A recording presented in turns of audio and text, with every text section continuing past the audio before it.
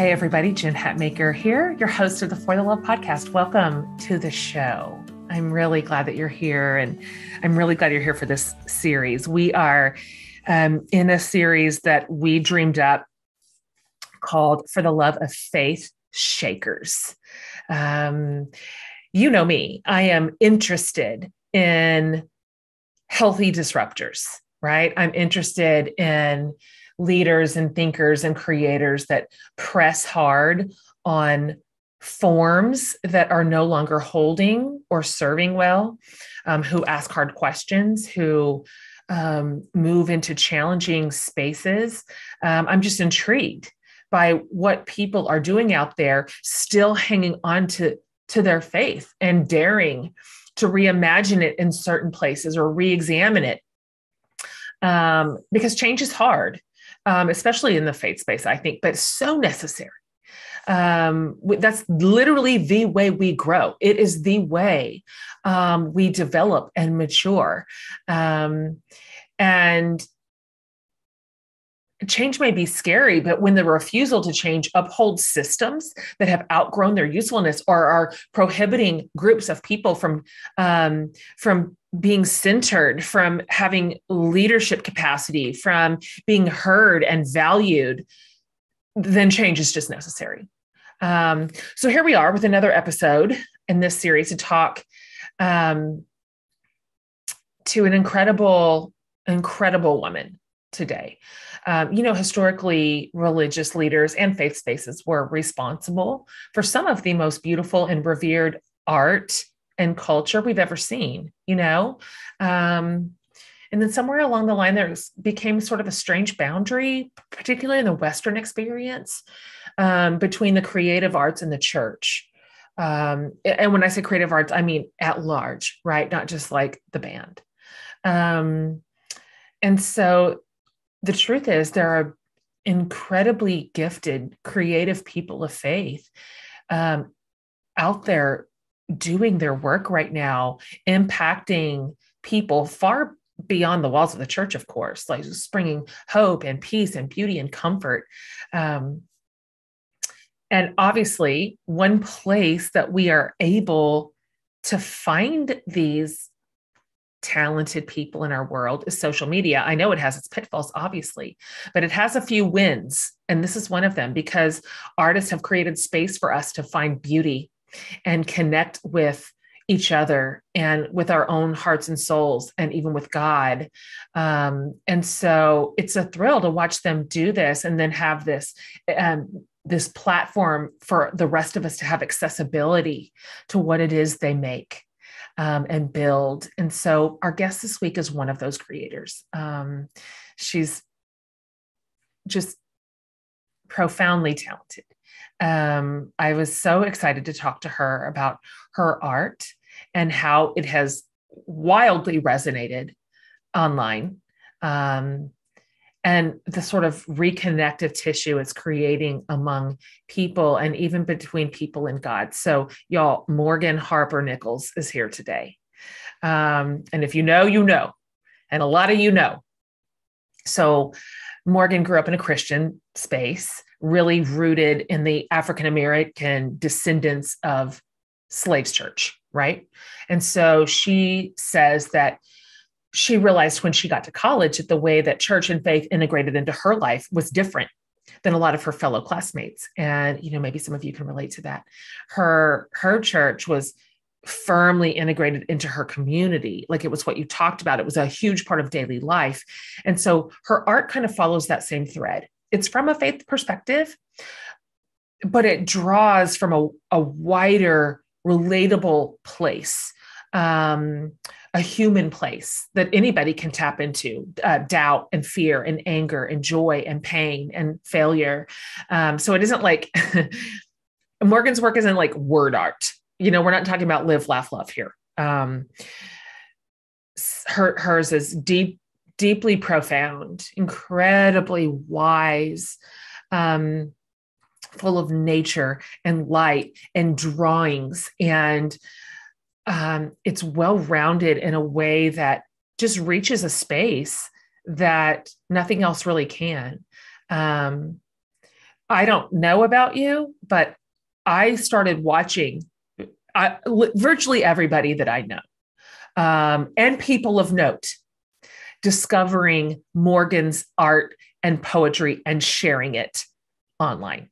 Like all of a sudden, I just couldn't, I saw her stuff everywhere and I saw everybody sharing it. It was just like a breath of fresh air.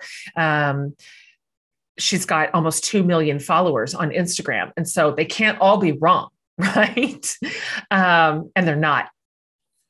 So if that wasn't enough, Morgan has performed as a vocalist on several Grammy nominated projects. She's written for a lot of artists, including a Billboard #1 single performed by her sister, who you might also know, Jamie Grace. Like the family's packed with talent. Okay. So Morgan's work can be found in Target, in Anthropology, other retailers, and she's truly inspiring a whole generation of people through her work and her words. She also released a book of poems and art that she created in response to the personal stories submitted by her friends and followers. And she has a new book called Peace is a Practice, which we'll talk about too. She's so special. She's wise, she's humble, she's gracious, she's generous, she's transparent. I've loved this conversation. I love her. And if ever you wanted to watch an interview as opposed to just listen to it, you should pop over to my YouTube channel so you can watch Morgan talk, and her art is behind her. And she's so striking in every possible way. And so we're lucky to have her today. I'm so happy that she said yes to this. I'm so thrilled to share with you my conversation with the absolutely wonderful and talented and beautiful Morgan Harper Nichols. I'm so happy to have you on the show. Thank you so much for saying yes to this. Oh my goodness. Thank you for having me. My community loves you, but for the handful of them who are new to your work, I've filled my listeners in a little bit about who you are and kind of your credentials. But would you mind, before we sort of get into it, can you high level for us who you are, where you are, Yes.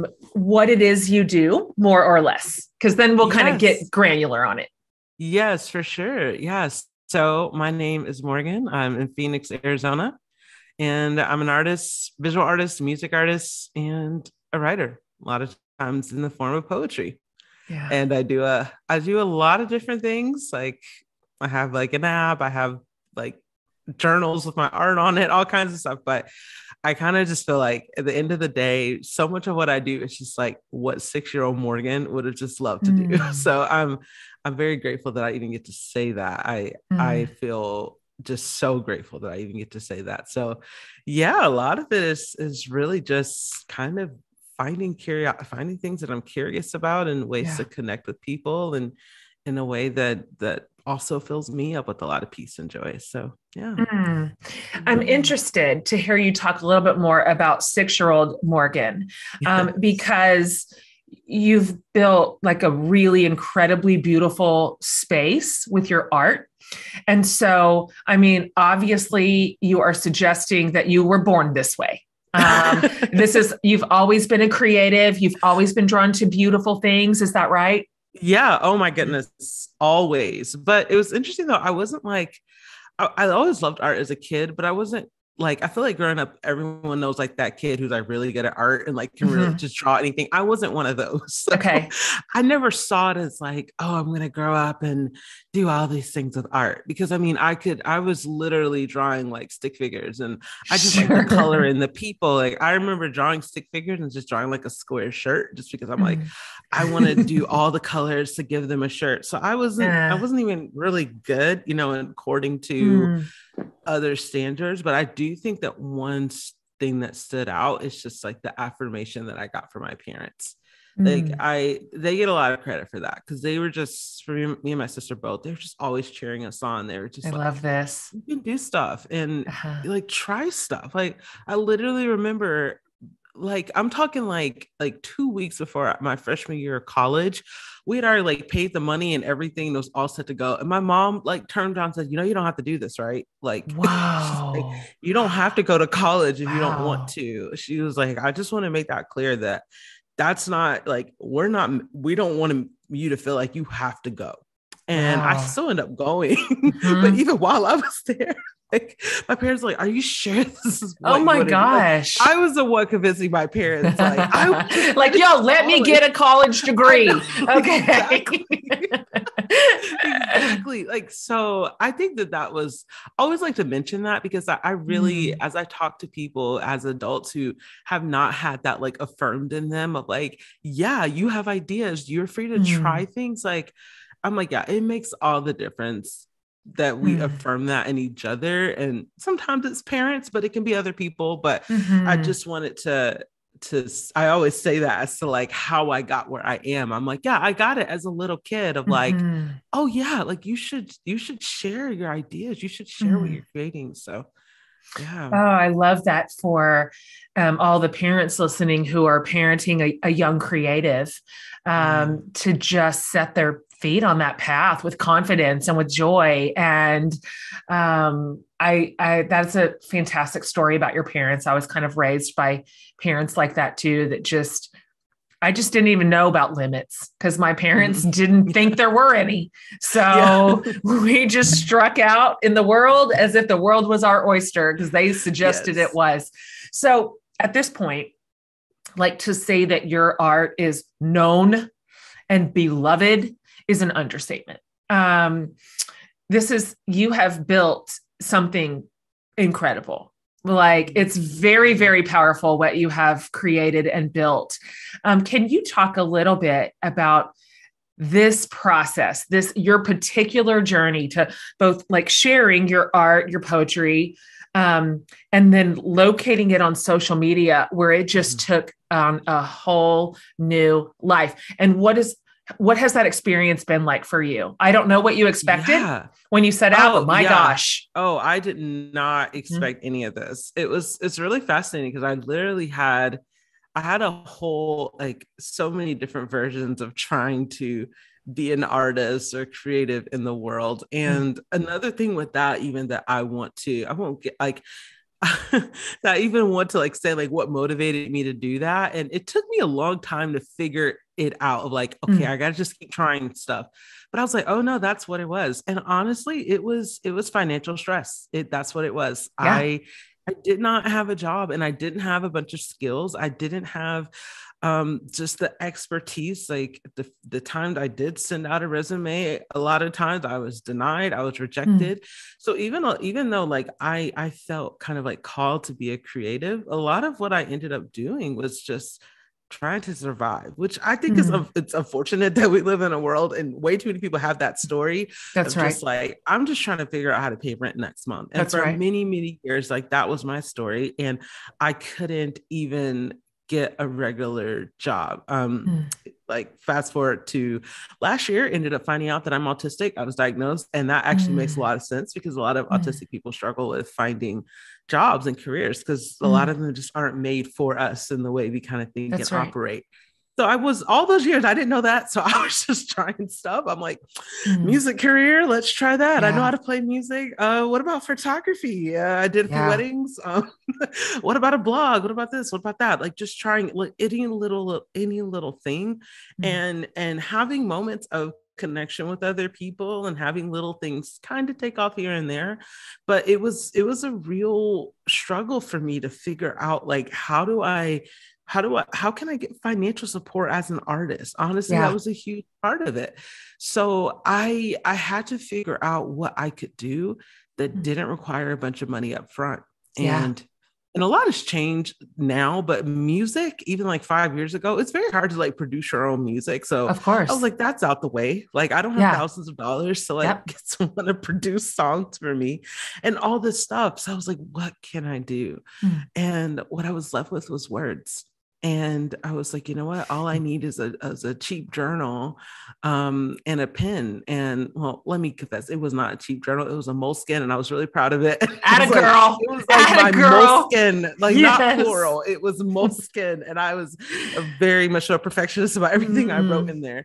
And I Yeah. was just like, I do have this. And Yes, you do. on one particular night when I was just feeling like a total failure, feeling like I had just let down all the people who had supported me. Mm. And I was just feeling kind of embarrassed with Mm. myself of just how I had tried and failed so publicly, Mm. so many things. And Yeah. that was the night I ended up writing a poem.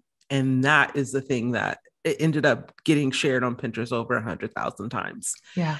And that to me was just such like a life altering moment for so many different reasons. It was like, Mm. wow, Yeah. all this time I've been trying to do so many things. And Yeah. as it turns out, people actually connect with me talking about my failure. Like people actually Yeah. connect with just me saying, yeah, this is how I feel. And this is how Mm-hmm. I'm trying to find grace in it. Mm. And I can honestly say that I built everything on that. I was like, Yeah. I still have this insecurity. I still have this doubt. I still have these questions about my own life and who I am and how to operate in the world. I still was very much so struggling with my mental health, couldn't afford Yeah. therapy at that time. Of Like it course. just very kind of like real things that people end Mm. up going through. But I think the biggest shift was I just switched from like, okay, I don't have to figure all that stuff out like before I can just at least put it on paper. And Mm. some of those things that end up on paper ended up connecting with other people. So Of course. yeah, it was when I look back on it, it was like, of course, but back then Yeah. that felt like a shift. I mean, Mm. I'm not at all ashamed to say that the whole, you know, social media thing, it was getting Yeah. to me. Like it was getting Yeah. to me of like, if you're gonna be here, then you need to look like you have it together. You need to, Of course. you know, if you're gonna be in, Yeah. and then I even feel like sometimes just as a Black person, Mhm. I feel that expectation sometimes of like, wow, like our ancestors went through so much, Mm. like you better bring it, like you better you better Totally. make something of yourself. Mm. You know, so there's just a lot of pressure with that. And yeah, Yeah. it was getting to me. And Yeah. eventually I was just like, I want to find a way. And I think I found that through poetry and art of like Yeah. there's a way to talk about those feelings even That's right. without the answers, and there's Mm. grace in that. So Mm. that's what keeps me going. You know, I take whatever uncertainties are in my life, and I'm just I don't it's not even so much I have to talk about them explicitly, like, Mm. but it's just that feeling of uncertainty beneath is universal. So That's exactly right. I continue to just say, okay, there's always going to be something. Uh-huh. So let's kind of paint our way and write our way through that, and at least remind each other that we're not alone. So that's kind of how I arrived at that, and Uh-huh. I try to still write and share from that place. So Your yeah, special brand of magic is this combination of that pretty bare transparency. Um, it's pretty vulnerable, the things that you say, and that you, but so you have that first pillar of just being a truth teller, which we're all. That's the mhm, ubiquitous human experience. So it's not yeah, as you're hitting on something we are all literally experiencing in real time at the same time. So you've got that courageous sort of approach as not just being an answer giver, but a question asker. mhm, But in addition to that, you wrap it in incredible talent, like your gift with language, with words, with distilling down a really common emotion or response into something so like beautiful and artistic and succinct is profound and rare. I think what you do in the world is really, really rare. How has this felt to you? Because you now have a lot of attention. You are getting a lot of attention, deservedly so. And I'm curious how it feels to you. And I wonder if you could couple it a little bit, if you don't mind talking about it. And of course, you can say, yeah, no, Jen, I don't want to. But if it's so interesting to hear you say, I have recently discovered I'm autistic, mhm, yeah, which also kind of has some social, you know, issues around this much yeah, attention and spotlight and mhm, people. And I would just love to hear you say, okay, this is a lot. In very recent history, I'm now yeah, kind of famous and also I'm autistic. And here's yeah, how this feels to yeah. me. Oh yeah, it is a lot. And I have, I mean, just to be completely transparent, I mean, Yeah. over this past year, I have had to ask myself a lot of questions about like, how much do I share? If I share, Yeah.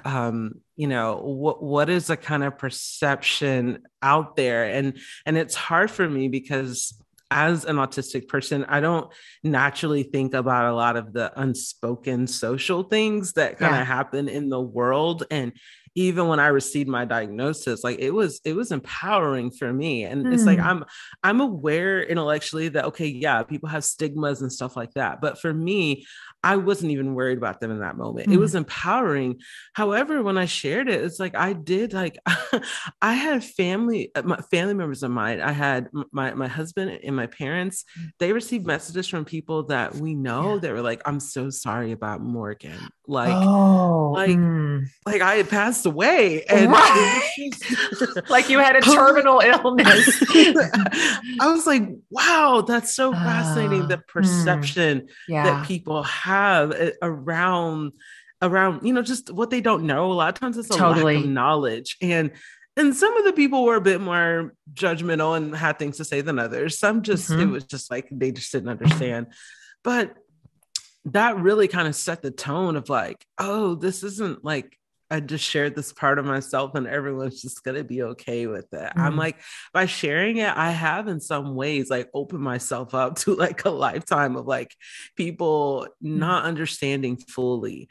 And yeah, sometimes that does get frustrating. Like I do sometimes struggle with like the balance of okay, people kind of see me as Mhm. someone who is like sharing like encouraging things, but I don't always know how to articulate like what led to that bright painting was a lot of like frustration about discrimination I've experienced or discrimination that I see or just the general pressure that I feel to like Mm. make sure I talk about this in the right way. Mm. And it's like, it is also like, it's also this, I feel like this constant fight I have against like the whole toxic positivity thing of Totally. just like feeling like, Mm. okay, when I share this, Mhm. not some, a lot of people have an expectation of like, Yeah. okay, but you're good though now, right? Like now Totally. that you had the answers and you felt so empowered getting your diagnosis and Yeah. now everything's fine. I'm like, no, like Yeah. I'm still learning about myself in real time. Like Mm. I'm creating new boundaries in real time. Mhm. I'm recognizing that I have patterns in my life of years and years of things that I've said yes to just because Mm. I felt like I was supposed to. I'm like, Yeah. I feel like you're supposed to kind of, hang out with people a certain amount of time in order for them to be considered friends. I feel like I'm supposed to do these things. And those are things I'm figuring out in real time. Like Yeah. I don't have the answers for them. And Mm. that's hard. Like there's a lot of Mm. pressure there because Yeah. it's like people come to what I do to kind of find peace and joy and like kind of freedom to breathe. But it's like Yeah. beneath that, I'm still a human and Of I course. don't have that in every area of my life yet. So yeah, I'm Mm. always trying to figure out how to kind of Mm. share that and navigate that. I appreciate you saying that. That, like, for me at least, hearing you talk about that in just starkly human terms as a woman who's still in process and still evolving and developing, that draws me to you. That doesn't push me away from you at all. That that causes me to trust you more.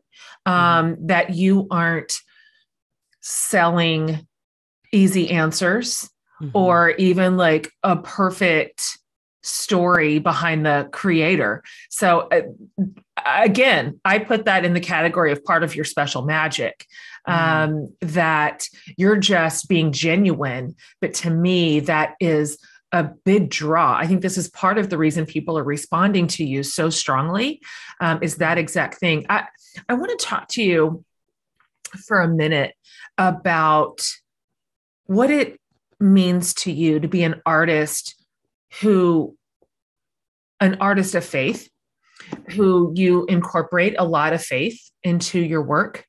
Um, and I'd like to hear, if you'd be willing to talk about it, your personal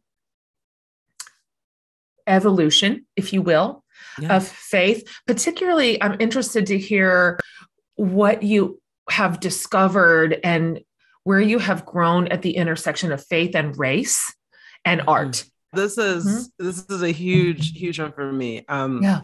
Because for whatever reason, I growing up, ever since I was a kid, I questioned everything, just Mm. everything. But Yeah. for some reason,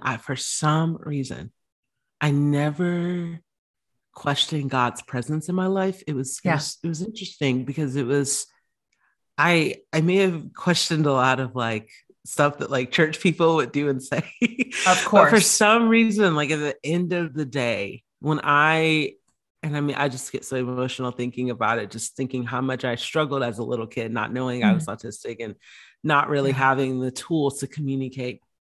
At some reason, at the end of the day, when I would go home and in our backyard and I would just like go around. We had this really steep hill right on the other side of our carport. And like I felt like God was with me as I ran. Mm. And it was just so freeing Mm. for me. And I'm so grateful that I had that because there's a whole lot of other stuff that I just didn't understand. I didn't understand why as a preacher's kid, there are certain expectations of you and how you should like sit on the pew. Like people Yeah. just have all these little like, oh, why would you Mhm. do that? Oh, you need to Totally. do this and that. And it was just so much. I'm like, I don't get it. But for some reason, God always felt very close in my Mm. life. And I felt that God felt even more close when I was creating because that was a place where it didn't matter what other people thought. It didn't Mm. matter what the expectation was. I was Yeah. free to just create. I was free to just write my stories that I would never finish and Mm. just like put these things down. And I just felt so at peace. And it was interesting because it was like that creative practice that I ended up developing and growing as I got older with learning Yeah. musical instruments. Mm. That ended up being the thing that became twofold because it made me in a lot of spaces, it made me a safe Black person. It made me, Yeah. oh, I have an acoustic guitar. And there's a Mm. certain like Mhm. certain like especially very southern evangelical spaces I was That's right. in and my sister dealt with this too of like we Yeah. became safe Black people of like Mm. okay they got that guitar so we know they're not gonna like start dancing or something you know on stage Mm. Yeah. or try to Mm. preach or something so we became safe Yeah. Black people and it was Mm. very hard because it was like this constant wrestling of like okay, this thing that I feel on a deep spiritual level, I feel like I'm called to do. And I feel alive when I'm creating. Like I Mm. even remember during kind of, you know, these past few years, my sister and I, like we used to sing together all the time at different Right. things. And obviously all the events stopped. And the first time we sang together, like we did like a live stream event and we sang together for like the first time in like over a year. Yeah. And we just looked at each other like, oh, that's the thing. Like Yeah. that right there, like there's Mm. something that like that's there's like another Mm. realm there. Like, and Oh, that gave me so goosebumps. we've always Mm. had that as sisters, and and I've just always had that with the ways I do art. But then it's like you go into these spaces where like that very same thing Mm. ends up being a vessel to kind of make you like here's a Black person that we're cool Mm. with and that's Yeah. what ended up Yeah. happening and it's so Mm. hard for me because it's hard for me to even like really talk about it because I'm like I don't want anyone who encountered me in those spaces to think oh was that not genuine because I Mm. don't think that I think Yeah. if you had a meaningful connection with what I shared in that moment I still feel like it was real and at the Mm. same time, it's like there is a subtext that I just had to kind of learn through and learn who am I when I get to create in a way that Mm. I feel like God has called me to Yeah. create when I don't feel like I'm being used to be like a safe Black person or Mm. like an example of how oh look at us racism's over because we brought a Yeah. Black person to our That's church right. Yeah. so That's right. it's like who am I without that and Mm. I do think that as the years went on, like especially over the past decade, I've been able to kind of remove myself from some spaces and say, Yeah. yeah, I just don't want to be a part of that. Yeah. And sometimes I'll even get pushed back, like, why not? It's this big thing. And I'm just like, I'm not in that space right now. Like I Yeah. need to know who I am, and I need to share from a place where I feel safe and I feel Mm. free to be myself without feeling like I have to like constantly filter and modify to Totally. fit a mold. Yeah. So in that way, for all of its many struggles and challenges, that's where the lockdowns and quarantining and everything that started in 2020 Yeah. has been a gift to me in that small Mm. way. Obviously, that's the whole greater thing is not a gift, but Yeah. in that small way, having everything canceled gave me a Hmm. clean slate. Yeah, And it that's right. gave me an opportunity to see who am I? And Mhm. very similar to kind of 6-year-old Morgan, Mm. who am I before I enter into those spaces I like that this. made me really question Mm. what I had to share with the world. So It's really those are the good. questions I've been asking now. And it's been a Hmm. very freeing place of Mm. discovering. Not always easy, Yeah. but it's No, been no, I so know. freeing. I know. I mean, you're talking to somebody who changed spiritual locations. Mm, Um, and so I understand what you are saying, that when you decide to prioritize your own identity, your own gifts, your own convictions, your own sense of being whole in the world, not used, mhm. not a token, um, not a resource. Um, that sometimes that creates a lot of turmoil. And Mhm. sometimes that means a complete departure from an entire subgroup where Mhm. you have been a darling. Yeah. Um, Mhm. and there's a cost baked into that, and there's loss, but there's Yep. also a lot of liberation. I know for me, I wouldn't go back. I mean, I wouldn't change it for $1 million a day. This just the simple sense of being true in the world, um, Mhm. without having to follow the unspoken rules Yeah. to protect my belonging. Mhm. And so I'm curious, and of course, maybe you don't have an answer here, but having now sat, for the last year and a half with that piece sort of removed against any of our will, obviously Mhm. everything canceled. How do you think this is going to inform the choices, the decisions that you make from when the world comes back? Oh Because it's yeah. not like your invitations are going to dry up. They'll be Yeah. there. They'll Mhm. they'll come roaring right back into your inbox Yeah. exactly from the same sources that they were in the beginning. And so I'm just curious if that is going to, if you're going to create sort of a new space around that. Oh yeah. Yeah. I Yeah. am I am becoming relentless about what I say Ah, no to. I like this. And that's Mm, new for Morgan, that's because great. I would say like the old Morgan, if you will, was just like, I should Yeah. probably say yes, or I should fix this up nicely. But even now, like I've had some emails come through and I'm like, nope, I'm sorry, not available. So That's good. it. And So and great. it's like I think that there's just all of these, like you talked about, like what's unspoken, like all these sort of Uh-huh. unspoken Yeah. rules about like even just like how you should speak. Like if you're a woman or a young person, like, oh, you gotta Mhm. kind of dress it up a little bit nicer. and Yeah. and yeah, there have been, I'm like, no, I'm not doing that. Like Mhm. it's just, I'm like, that's just not where I am right now. Mm. And I really, another thing that I feel like I've cultivated a lot is paying attention to how I feel in my body Yeah, when me I too. see certain requests come in. And I mean everything from someone who's a reader of my work, an Instagram message, all the way Uh-huh. to something from Yeah. like a corporation or something. I pay attention to how I feel in my body. I'm like, am I Mm. tensing up? Yeah. And if I'm tensing up, that to me is the first red flag. Like Mm. honestly, it's It's just good. like, do I have the capacity to take on something else that Hmm. just makes me tense up right away? And if Mm. it makes me just say, but what about, I don't understand. I'm like, oh, maybe that's a no, because I just don't Mm. understand what's going on. No, nothing against the person who sent it, but I just don't understand what's being asked of me. And I need to know what that is before I say Yeah. yes. So that's been very new for me. And I and I Mm. and I see myself practicing that more and more, And it also helps that, I mean, I live in a house and I'm married to someone who is just significantly more direct in his life in every capacity than me. So sometimes he's like, yeah, say no.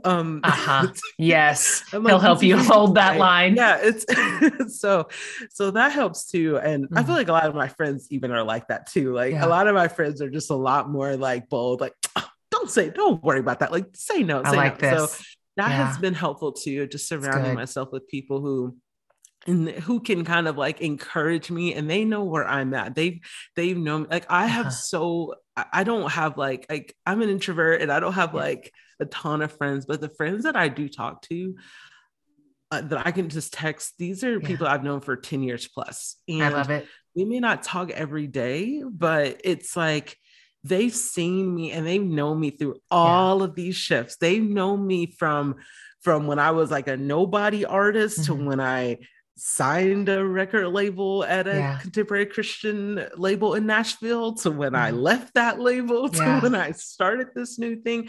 They know me through all of that. So that to me is so wonderful, that I'm like, when I run things by them, like, they have this greater context. So that's something else I'm just grateful for. And I feel like I'm learning more of like, don't just like focus on in the head of like how to make it through, like pay attention to my body, and also like look around and ask people that I know and trust that to kind of like help me navigate through this. So that's absolutely my metric too. And it serves us well. Our bodies are looking out for us. And so they don't have an agenda. Our bodies have no agenda except to tell us what's true and real, and send us warning signs if we need them, and try to keep us safe. So that's new for me. And so I love hearing you say that. I feel like that conversation is turning inside the community of a community of women of faith, which is exciting. Like, this is something I don't want our daughters to have to be figuring out in their 40s. I think we're all sitting here fangirling over Morgan and her incredibly beautiful, heart-tugging work that she sends out to the world, right? Something else I'm always fangirling about, my Rothys. I love this brand because it's not just about their crazy cute, crazy comfortable shoes. Yes, that's important, but Rothy's is also literally doing good for the planet. They've repurposed millions of water bottles into their signature thread that goes into every single one of their products, which includes footwear for your whole fam, like men, kids, everyone, along with handbags and accessories. I'm on record for wearing Rothy slip-on sneakers literally everywhere, but they have so many other great styles like loafers and ankle boots and flats. People magazine even named their darling shoe called The Point the best flat for their Style Awards 2021. And here's what else you need to know. The shoes aren't just comfy and cute. They're durable and washable. So this might be one of my favorite things about them, because it's like you have a brand new pair every time you send them through the wash. So step up your shoes and accessories this spring and get ready to be asked, are those Rothy's? Plus, get $20 off your first purchase at rothys.com/forthelove. That's ROTHYS.com/forthelove. When Morgan was telling us about her 6-year-old self and how she grew up with affirmation from her parents to try stuff and be curious and explore, it just reminded me so much of how important it is to encourage the minds of our own little makers and creators and curious ones, right? If you are parenting a young creative or builder or scientist, one way to set their feet on the path with confidence and joy is with KiwiCo. If you're not familiar with this company, they deliver science and art boxes to your door that open up whole new worlds for kids of all ages. And inside the boxes are hands-on projects, everything from the mechanics of everyday objects to the science of cooking to cool art and design techniques. They have so many options that spark curiosity and inspire creativity. And let it be known, these are real deal, legit engineering, science, and art projects. KiwiCo's not messing around, all right? We have a KiwiCo subscription for my nephews, and they go crazy for them. This is also a great gift idea for friends with kids. So step into spring and celebrate the season of discovery with a KiwiCo subscription.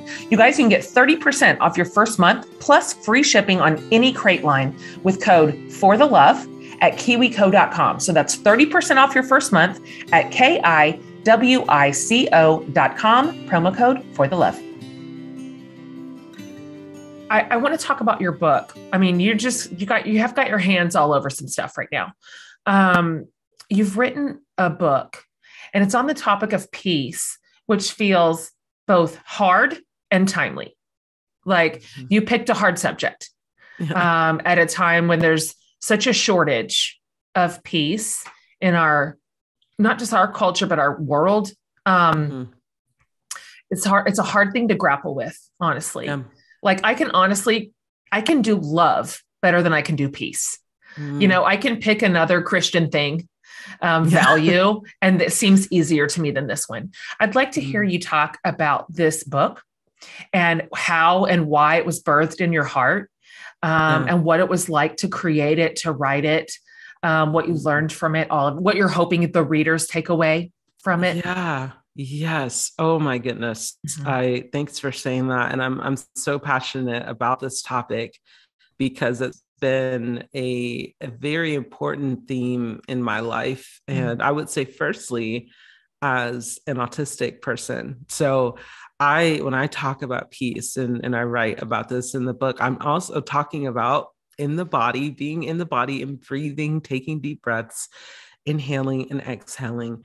And for me, as an autistic person who also has a sensory processing disorder, that's not like a thing I go do on like a spiritual retreat once a year, like, or, I'm going to focus on my breathing. Like I can't make it through the day without focusing on my breathing because the sensory overload alone is freaking exhausting. Like I can shut down after some loud music, after a pot falls in the kitchen. I mean, these things can cause me sometimes hours to reset. And for a very long time in my life, I had no language for that. I did not know why this was happening in my life. I thought, oh, maybe it's because I didn't sleep enough. Oh, maybe it's because I had too much caffeine, like, and I'm jittery. Like I had all of these thoughts as to why it was, but I never was able to get to the deeper issue. And, obviously, for me, that ended up being, oh, I'm autistic. Like there's a way that my brain is, there's a way that I am in the world that can make these things happen. But the grace that I found in that is through all of that, I was able to continue to seek out moments to breathe, to seek out peace. Like when I was running down the hill on the other side of the carport in my parents' house, like that was me seeking peace. And I didn't always find it perfectly. I didn't always just walk away. I'm 6 years old. Like I didn't walk away like, wow, I feel so much better about my life. Like everything's going to be okay. I didn't walk away feeling that way, but my body in that moment felt free to be at peace. And that's where I wrote this book from. I'm like, look, I don't know how to give you the step-by-step to find peace every day in life, but I do know it's something that we can practice. And here's something that I've been learning all along the way, all these little things. And I truly believe that these little things are actually big things that add up to the bigger picture of how we can practice peace. So I just kind of gave myself permission to just nerd out in this book. Like I'm talking about Benedictine monks in this book, Tracy Chapman. Like it is very much so like, look, here's all the stuff. It's so the monks. good. Tracy, it's this random dream I had with a yellow sled. Like it is literally like those are 3 literal examples in the book. I gave myself permission to just nerd out and say like, I hope that this gives other people permission to kind of look at all of those little particulars in their life. Like, wait a second, I have not figured out this whole peace thing in my life. And I certainly haven't figured out for the whole world, but we have been practicing. So let's keep cultivating that practice. So good. I think there's a temptation when we consider peace for it to be something nebulous that in some way that is mysterious and magical, just going to happen to us. Like it's just going to land in our lap someday. And we're like, well, there it is. Damn. I've been waiting for that. When in fact, it is a practice. Like we get to practice peace. To me, that feels so accessible. Like these are these little levers, like you said, that turn out to be big levers to pull. And they matter. That breathing, that meditation, like I worked all that into my life in the last year and a half, these are new practices for me. Profoundly impactful. Like I mean, you're just breathing air. Yeah. You know, we breathed air when we were born. So it just doesn't seem like it could be so powerful. And yet it is. And so, Mm-hmm. and then music and art. I just love dreams. I love that you included everything. And do you feel like you'll write again? Did you? I Yeah. Yeah, I do. I do. Yeah. I feel like I have, even just some of like the people who've been able to read it and say, oh, I appreciate this little thing. Like Yeah. that was so healing for me. It's just like, oh my gosh, like other people appreciate when we Yes. kind of get into these details. And I think in the past, I didn't want to write a book like this because I was just like, I don't want to talk about myself for a whole book. Like that's Totally. but it's like the more I begin to read and just Mm, read how so many people observe the world and what they bring, and you're one of those people, and what they can kind of like take from that. I'm like, oh, it's so much more than that's just right. talking about your it's this That's bigger right. picture. And I love being a part of that. So yeah. It's so And thank great. you as well for being someone who has inspired me to continue Mm, writing. So yeah. I love this. Oh, I'm always like, more women at the table of writing. Yes. Like, let's pull up every single chair we can get our hands on Mhm. and celebrate one Yes. another's work and champion each other's voices, our perspectives, obviously, and our voices, particularly you as a woman of color, have just been so marginalized for so long. It was just such Mhm. a centered voice of just white men. And so it's Mhm. so, I'm like, banging the drum for you. And for all Mm. the women who are like, I don't know if I should, I'm like, you should. Like, you should Yeah. pick up that pen. Absolutely. Pick up that pen. Yes. Okay. I'm going to ask you, these are the just kind of like off the top of your head questions. I'm asking everybody in this particular Faith Shakers series. And Mhm. so here's the first one. What is the biggest shakeup that you have had in your own faith journey? And how, if it did that change your view on Yeah. religion or God? Yeah. It was realizing, and even realizing even more over the past couple of years, like, oh, when people talk about Jesus, we're not all talking about the same person here. Mm, It's like yeah, it's we really are, but we aren't. disorienting. We are, but we Yeah. aren't. And that has been Mm, huge for me yeah. because I spent years of my life in particularly Christian spaces where I Right. thought we were talking about the same thing, Me and too. we were not. We weren't. And there's so many different specifics of it, but just because I already touched on it, I'll just kind of go back into that of like Mhm. just seeing the vicious hatred Yeah. toward a phrase such as Black Lives Matter, Right. seeing specific people that I used to quote and listen to just denounce any kind of conversation Yeah. about this in the name of Jesus Yeah. is, I think, spiritually traumatizing. Yes, that's right. Because it's like, this is somebody that I thought we were on the same page. That's right. And the amount of times I've said that over the past few years of, oh my gosh, like we're not even in Yeah. the same library. Like we're not We're even on not. the same street. And Mhm. that's not even me trying to be like, oh, I'm so morally superior. No, that's Uh-huh. not me. That's no, I don't have figured out either. But you know, the Jesus that I connected with as a kid, and especially in the particular context that I was in this small Black church in Stone Mountain, Georgia, Yeah. was a Jesus who was the friend to the oppressed, That's right. who stood up for the oppressed, who Mhm. broke social norms and say, yeah, that person is who we're talking to. Even when his own students were telling him, no, no, no, not them. No, That's right. I'm actually, yeah, over here to the side, Mhm. this woman who you consider to be less than, unworthy Yeah. of even acknowledging that's what we're after is, and not in like this weird, complex of like, oh, look, it's like we're being present to that person. Mm. And that's where the love is. That's what we're after. It's not like the sidebar thing. So it's just Mm. been, that's what connected me. And even as I left like being as I left the home of being like a preacher's kid and went to the world, if you will. Like that's how I identified as a Christian, and how that word became something of my own. And it has been a struggle to carry that word when I know what it means to other people. And even with my work, I'm asked a lot of times, why don't you say God in your poem? And it's so interesting because this is always my response. And literally every time I respond, they say, oh, I say, because I'm sharing what God is sharing with me. I'm not just talking about God. That's good. Like I feel close to God, and I talk to God, and I talk to God while I'm creating.